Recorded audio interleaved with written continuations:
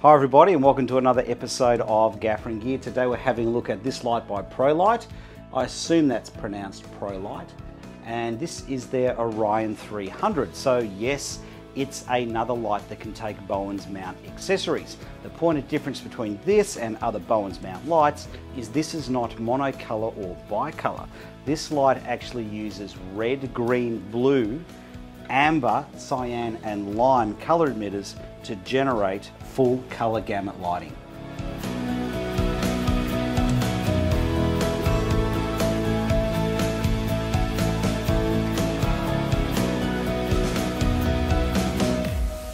Now we're going to be covering a lot in this video, so in the description below you can find a timed index and skip to the sections that interest you. Alright, so before we get underway, just the usual disclaimers. Dave Donaldson did send me this t-shirt for free and I do get to keep it. Alright, these guys also did send me the light for free and that doesn't affect my opinion either, and they get no say in the edit.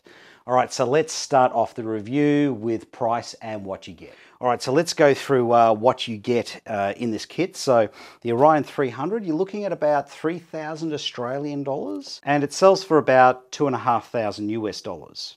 You get a beautifully constructed, very strong bag. You get the lamp head, of course, or the head. It doesn't have a lamp in it anymore. Now you can choose whether you put your lock off on the left or the right side, so that's something I really like. You get the controller. Now the controller has the power supply built into it, so it's very nice and very compact, and V-mount batteries already on the controller, so less bits and pieces required to get it set up. You get a clamp to put the controller onto the stand, which uses a V-mount. So very, very simple. Easy as that. All right, next up we'll have a look is our dish. So you get the one-faceted dish with the unit. Let's get into our cables. All right, so you get your AC power cable, Nutrix connector, so it's not going to accidentally disconnect on you. And the cabling is made from a silicon or a rubber cable, so it is heat resistant. So you could use it up in a lighting grid and have it near hot lights and it won't be a problem. Next up is the head lead cable, which has some seriously solid connectors on it. They are serious cables. The only criticism I've got is manufacturers seem to just make 3-meter head leads. You know, gaffers want to get lights higher than 3 meters, so I'd like to see longer head leads from all manufacturers. You also get a safety chain, and you get I assume this is a wristband. All right, so let's get into it. Okay, so what we'll do is a bit of a run through, so that'll also cover the pros. Then we'll talk about the negatives, and then we'll have a look at some of the attachments for it. So this is a gobo projector, very high quality optics. Okay, so to turn it on, you've got a big button on the side there, and then the unit boots up. And we'll start off by having a look at the CCT mode. All right, so you've got 3 parameters of adjustment and 3 knobs, so very straightforward. So the Kelvin range is a staggering 2000 Kelvin all the way up to 20,000 Kelvin.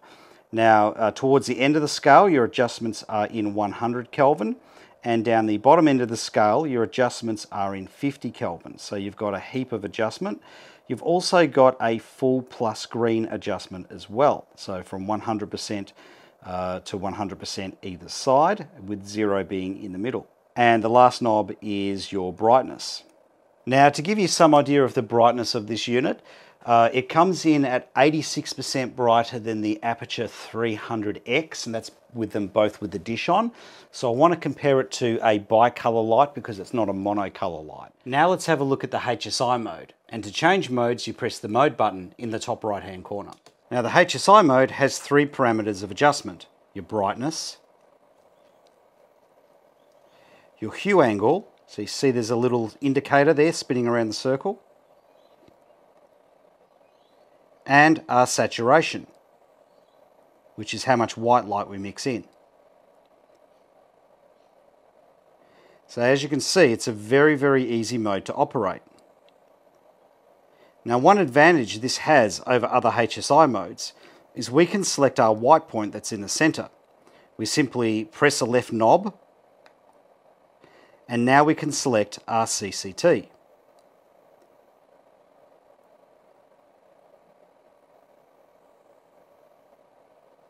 Press the back button to exit. That's now our white point, and from there we can mix our colors in.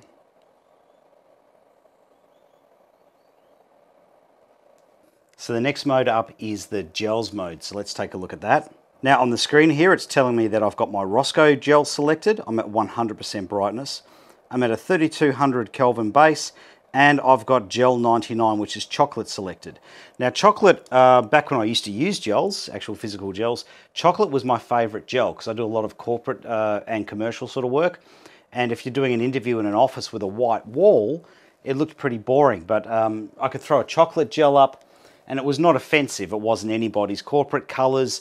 It didn't distract from the people. It was just a nice removal of white. So it's one of my favorite gels. Anyway, getting back to this. So our sensor knob allows us to hard switch between 5600 Kelvin and 3200 Kelvin. And if I want to select my gel, I press the back button. Okay, now I can use my other knobs here to select whether I'm Lee or Roscoe, and I can select the type of gel I'm using. So the selection of gel types within that brand. Or alternatively, I can just scroll through each gel individually using the end roller here. And when it gets to the end of the menu, then it will go to the next gels menu. As you can see, there are hundreds of gels here. I haven't done a count, but it must be close to 400 gels in total.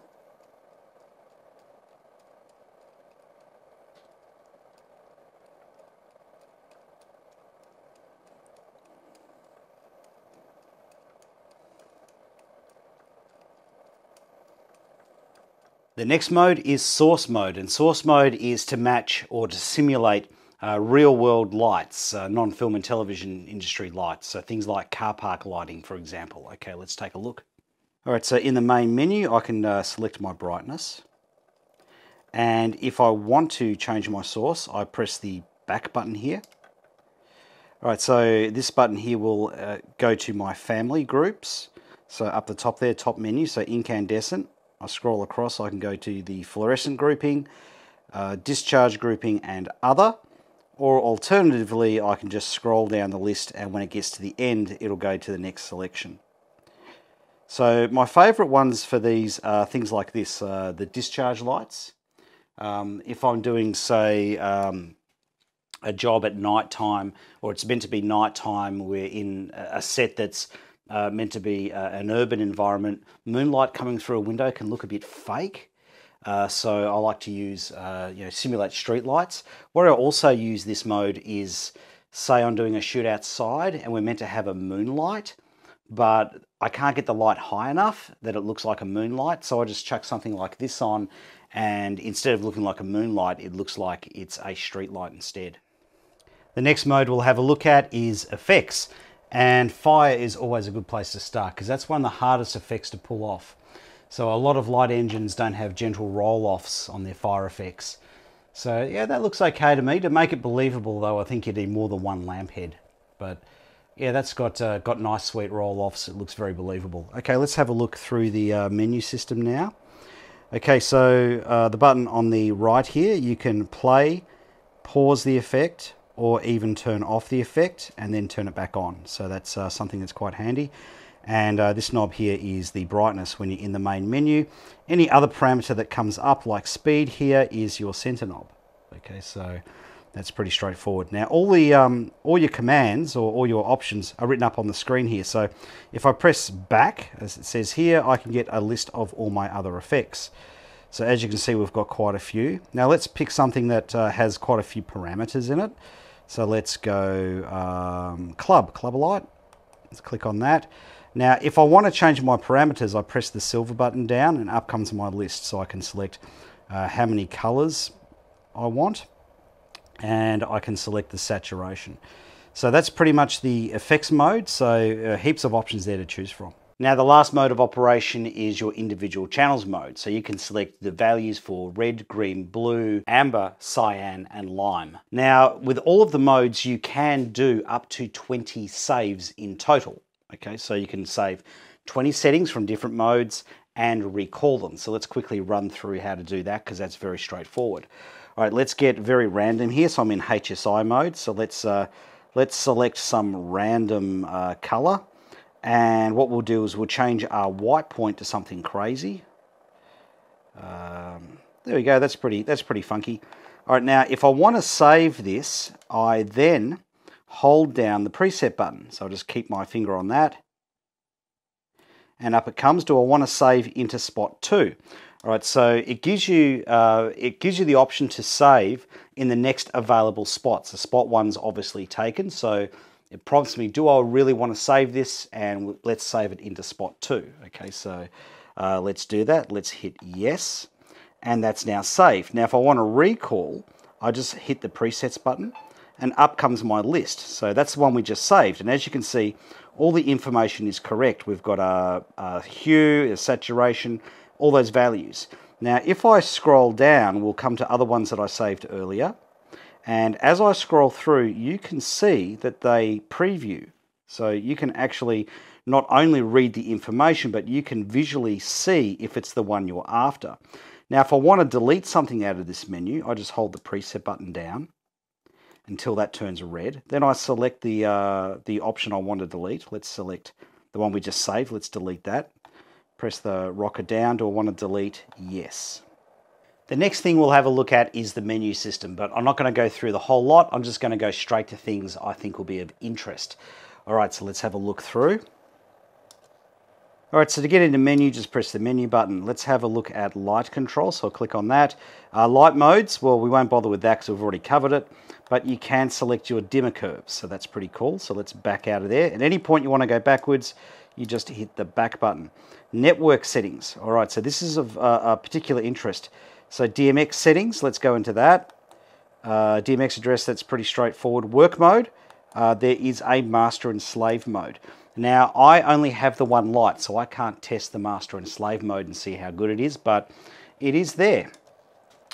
All right, so let's go and have a look at the next option. That's our protocols. So this will be of interest to gaffers. There are lots of professional level protocols in here, loads of them. All right, so let's hit back, and the next one is DMX loss of signal behavior. So you can set what happens there. All right, so that's the run through done, and as you can see, it's a very feature-rich light, and it's got some amazing color science behind it. Considering it doesn't have a wide emitter or any wide emitters, it's doing really well. So let's go over the build quality very quickly. So let's start off with the controller. The controller is very solidly built. That's all metal. V-mounts go directly on. Now, in terms of power consumption, the maximum AC power draw apparently is 320 watt. So probably maximum power draw of batteries would probably be 300 watt. It runs off standard 14.4 or 14.8 volt V-mounts. Build quality is fantastic. It's all metal. There is one weak point on it though, and that's this bit here of the stirrup. So if you do go a bit crazy with your attachments, I tried to put on the massive Aputure F10 Fresnel, and that has damaged it down here. So you see this rocking? It didn't rock like that before, so I overloaded it. I had a feeling it was going to overload, but if I didn't do it in the review, I'd have 20 people asking me, and I'd have to message them all back. So yeah, that's probably a weak point in terms of the build quality, but in terms of everything else, it is really, really well built and well finished. All right, so let's quickly go over how this thing mixes its colors together. So it's got 6 color emitters, no white emitters, and mixes them all together to generate white light. So it does this through this little mixing lens here. So behind here, you've got your 6 groups of emitters, and this little lens is diffused, so it mixes all together at that point. Now, because it's a small point, you do get reasonably sharp shadows, but because it's diffused, they're not razor sharp. So the best way for me to explain it is to say, imagine a dado light, and you've got a piece of 216 full diffusion sitting in front of the lens behind the barn doors. That's about the sharpness you get. So it's going to be sharp, but not razor sharp. Okay, so let's turn off the house lights and fire this up. So as you can see here, we do have one shadow, but it's not razor sharp. You don't get hairs on my arm, for example. Now, just to show there isn't any problems here with barn door cutting close to the unit, I'm going to put on a set of Aputure barn doors. So these are felt lined and a black dish, so you only get the one light source. Okay, so we can barn door cut no problem. All right, so I've got this set at 2000 Kelvin, and I'm going to go through the Kelvins. I'm going to do a Kelvin sweep. So you can see we've got very consistent shadows all the way through the Kelvins. So we're going 2000 all the way up to 20,000 Kelvin. And if I go into the HSI mode, same thing. We've got consistent shadow quality all the way through our colors, regardless of what's set. Now I've just backed off to a distance of 2.5 meters away from the wall to show you what sort of cuts we can achieve. And I'm just going to go through the colors again. And as you can see, it's a pretty consistent beam cut, regardless of the color.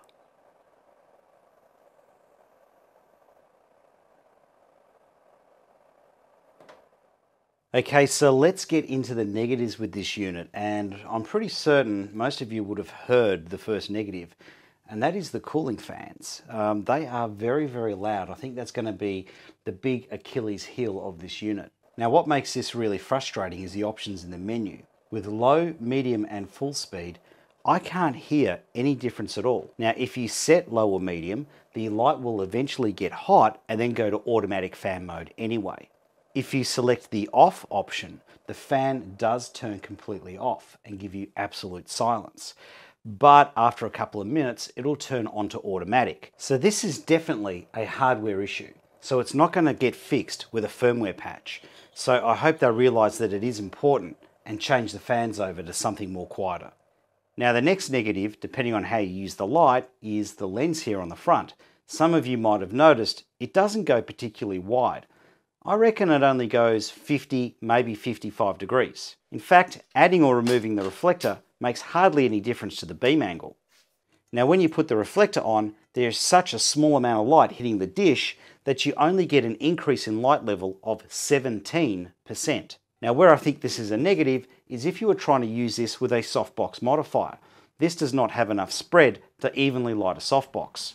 And this is a real shame because the Prolych Octodome is beautifully constructed. In fact, if you're looking for an Octodome for a Bowens mount, you should consider one of these. It has an elegant push button release. Its fabric is beautifully sewn and completely neutral. No color hues anywhere on the fabric. And look at the craftsmanship that has gone into the baffle.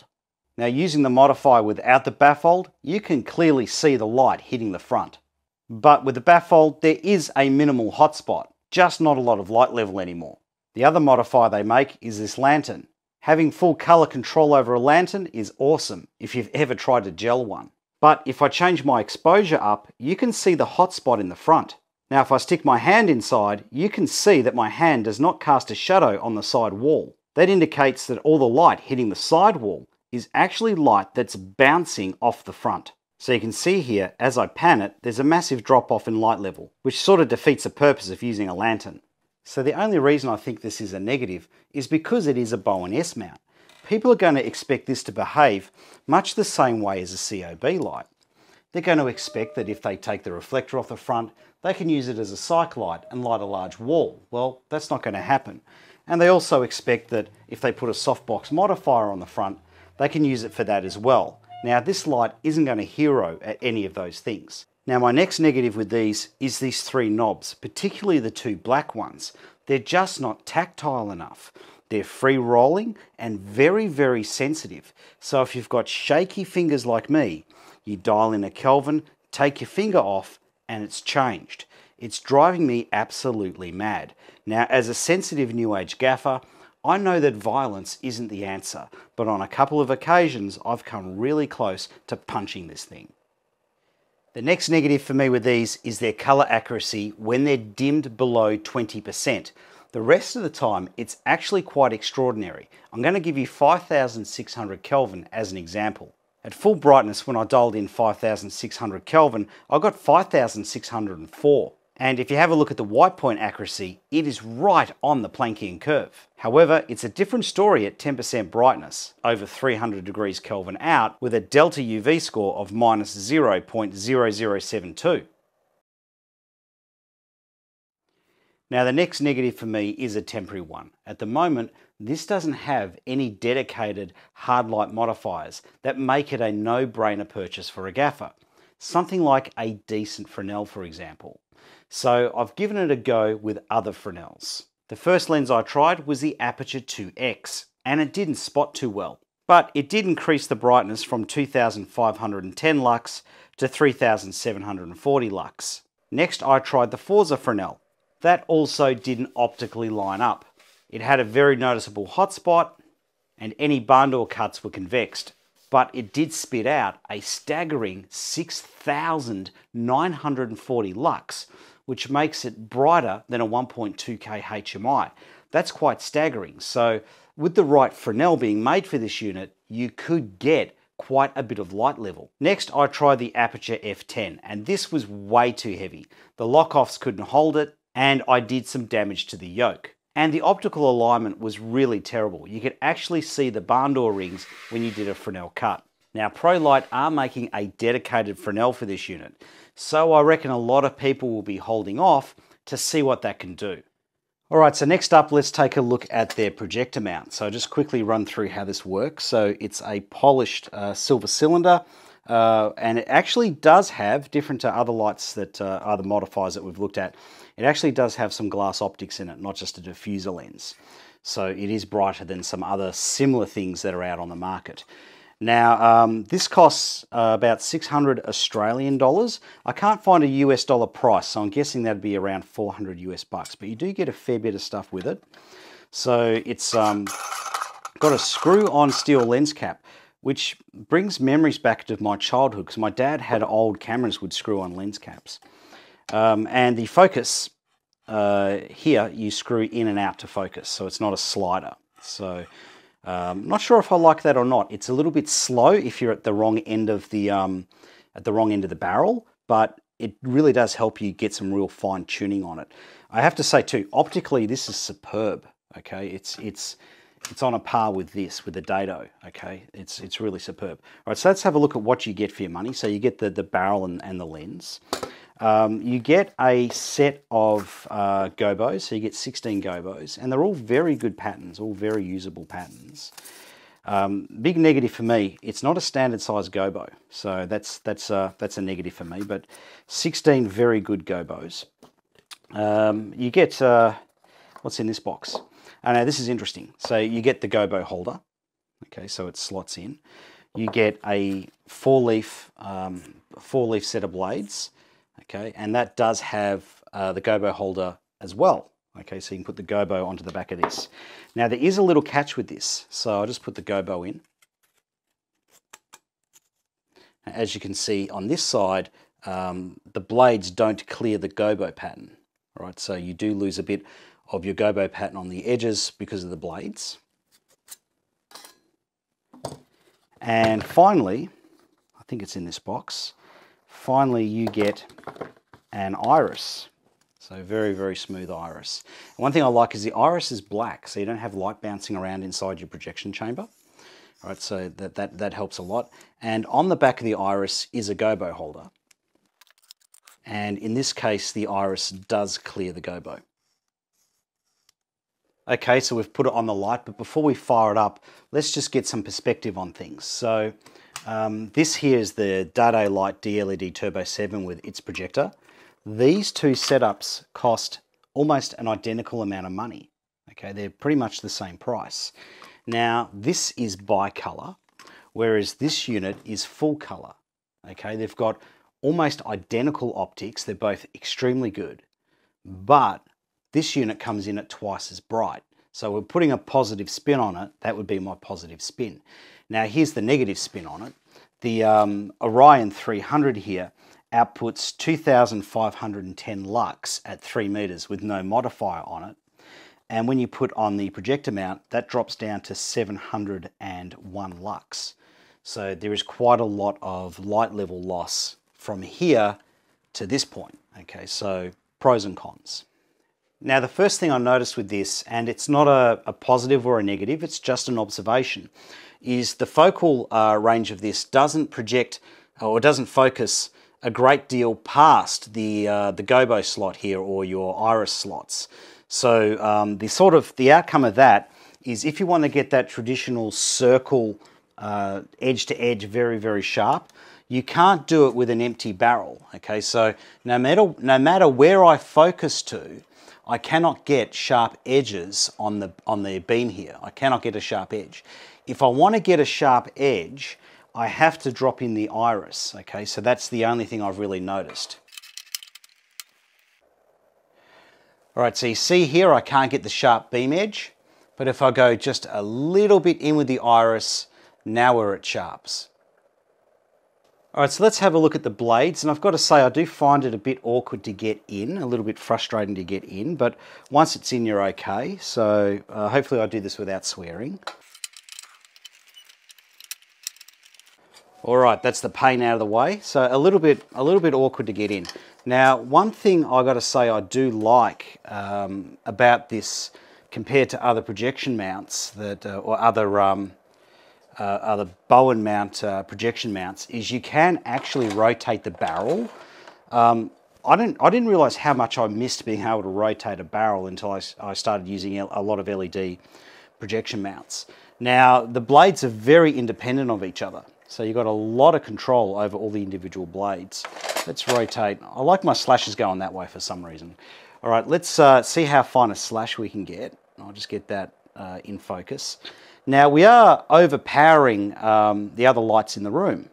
Okay, so it does have a little bit of poke to it, but it's not a great amount of poke. So to give you an idea, the 300X, the Aputure 300X with its projector mount's about 3 times brighter than this. So this is a good usable amount of light, but it's not a heap. So let's have a look. Let's get that a bit of a finer cut. I reckon I can get a finer cut than that. And let's go in and have a look at how fine a cut that is.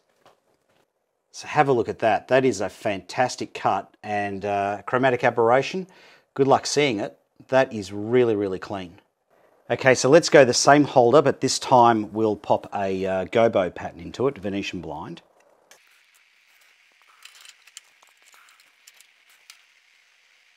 All right, as you can see here, the blades do overlap the gobo a little bit. All right, so let's chuck a bit of a slash into this. Okay, there we go. Now, just something I'll show you.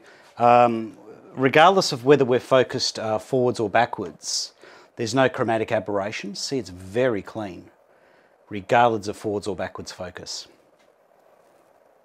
Now, this time I've got an iris and gobo combination. So let's first off have a play with our HSI mode and see if we get any different color fringing as we go through our colors.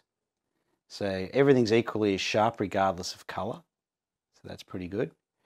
And let's have a little bit of play now with defocusing and using the iris. Oh, I don't like that. Let's go the other way. This is something I like to do.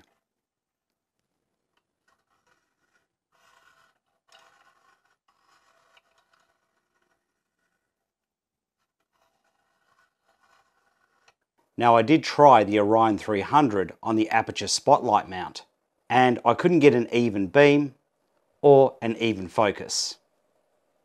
Now, the light can run via a phone app, which you can download by scanning the QR code on the back of the light. Now, the phone app seems pretty good, but I've given up on reviewing phone apps because I can't give you an accurate review of how they work when you're testing them with only one light. Now, let's look at how the light runs from Lumen Radio DMX. All right, so let's test out the DMX response. So we're at 2000 Kelvin, and I'm going to do an instant shut-off. So that's good. It doesn't have any stepping up or any slow fading up. It's instantly on and off.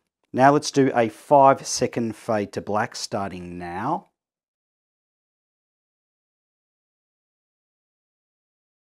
So it's a little bit steppy at the end.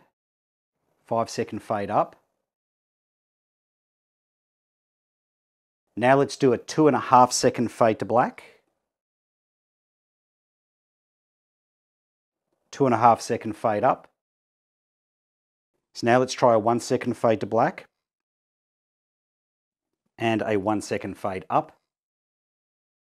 Okay, now let's try a CCT sweep. So we're going to go from 2000 Kelvin to 10,000 Kelvin in a 5-second sweep starting now.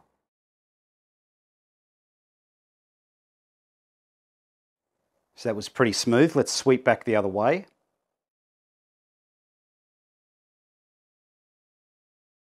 Now let's do the same Kelvin sweep, 2000 to 20,000 Kelvin in 2.5 seconds.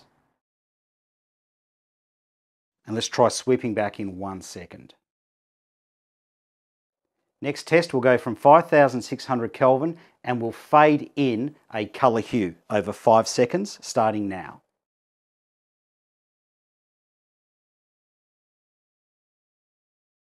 And we'll fade back to white, starting now. Okay, let's do the same CCT hue cross in 2.5 seconds, starting now. And back. Now let's do a CCT to HSI switchover in 1 second. And switching back in 1 second. Now we'll try changing colors over DMX, 5-second transition programmed in.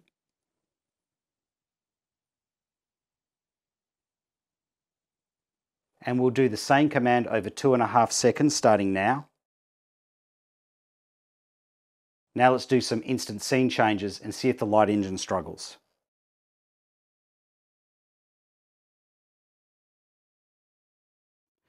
All right, let's get into the technical side of the review, starting off with CCT accuracies. Between 2000 and 3000 Kelvin, it was accurate to typically plus 42 Kelvin on average.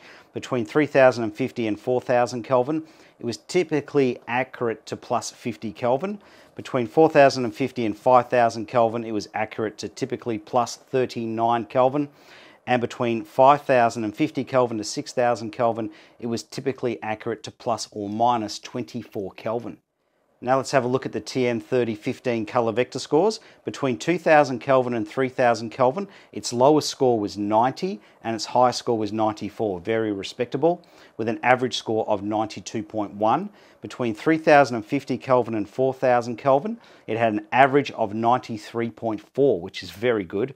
Between 4050 and 5000 Kelvin, it had an average score of 92.9, and between 5050 and 6000 Kelvin, it had an average score of 92.3. Now with TM30 color vector scores, anything above 90 is very good, and anything around 95 is excellent. Now we'll have a look at its white point accuracy. So this gives you an indication of whether the light has any green or magenta hue cast in it. Now to give you some idea of scale, roughly 24 increments, that's 0.0024, is the equivalent of roughly a 1/8 correction gel. All right, so between 2000 and 3000 Kelvin, the closest it was at 2000 Kelvin, right down the base, at minus 0.0003 delta UV. The most it was out by was minus 0.0042 delta UV, which is roughly the equivalent of being off-white by a 1/4 correction gel. The average delta UV that it was out by in this range was 0.0027, which is roughly the equivalent of a 1/8 correction gel. Now between 3000 and 4000 Kelvin, it was very good with an average accuracy of minus 0.0010. Between 4000 and 5000 Kelvin, it was really good with an average accuracy of plus or minus 0.0006. And between 5000 and 6000 Kelvin, it also performed extremely well with an average accuracy of plus or minus 0.0007. Okay, let's take a closer look at some of our Kelvins. When I dialed in 2000 Kelvin, I got 2019 Kelvin. Now, despite a very anorexic looking waveform, it did have an impressive TM30 color vector score of 90. When I dialed in 3200 Kelvin, I got 3249 with a TM30 color vector score of 94% color rendition with 102% saturation. The SSI score was 80. Here are the individual CRI scores, and only R12 is below 90%. Here is the wavelength analysis, and it's going to look a bit unusual because there's no white emitters.